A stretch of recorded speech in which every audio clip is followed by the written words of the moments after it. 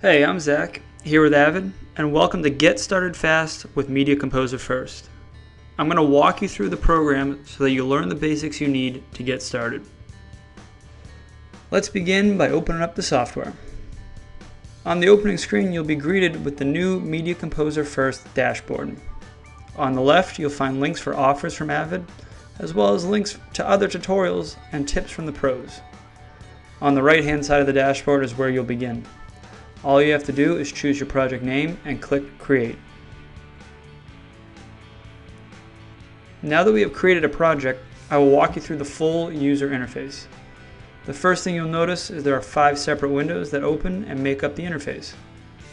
We have the main navigation, the timeline, the source and record window, and 2 pre-made bins for your clips and sequences.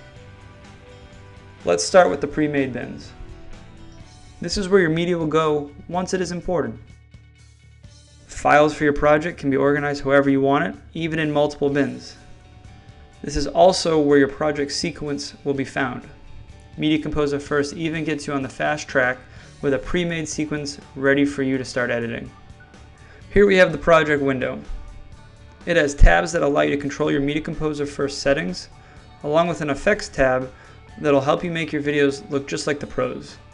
This includes filters, transitions, and effects for both audio and video.